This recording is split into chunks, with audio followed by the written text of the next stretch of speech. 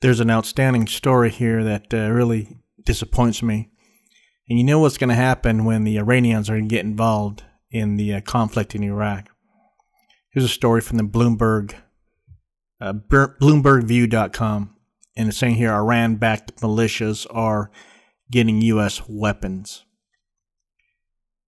Yes, it's true. We're giving the Iranian Shia militia members U.S. weapons.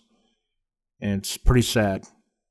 We're giving them, sources say the Baghdad government, which was granted $1.2 billion in training and equipment aid in the omnibus spending bill passed last month, is turning hardware over to the Shia militias that are heavily influenced by Iran and have been guilty of gross human rights violations.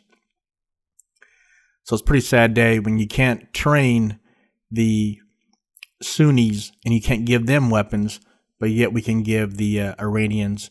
It's Iraq's enemies also. They just don't see the picture, the big picture. They're getting taken over by the Iranians slowly but surely. And at some point in the future, they're going to be so taken over, they're going to realize their country they no longer control their country. And these Revolutionary Guards, the flawed Iraqi security forces are unable to fight Islamic State without the aid of the militias, who are often trained and sometimes commanded by officers from the Iran Revolutionary Guard Corps, the IRGC, who have been linked to killing U.S. soldiers during the Iraq War. So they got a lot of blood on their hands, and I can't believe that we're giving them U.S.-made weapons. And here's a picture of Iranian Shia militia member. There's the flag. I'm not sure what militia member that is. I'm taking a guess. Al-Haq probably. And here's an M1 tank. And why he is on that tank and why he has controlled it, most likely controlled this tank, is beyond me. It's just crazy.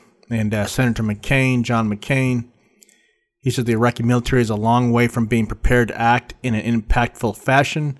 Meanwhile, the vacuum is being filled by Shia militias that are Iranian-backed, and I was told that some of those arms came from the United States of America, McCain said. He also said the Iranians are now, to a large degree, through the Shia militias, in the absence of a capable Iraqi military, doing most of the fighting against ISIS that cannot be in the U.S. interest.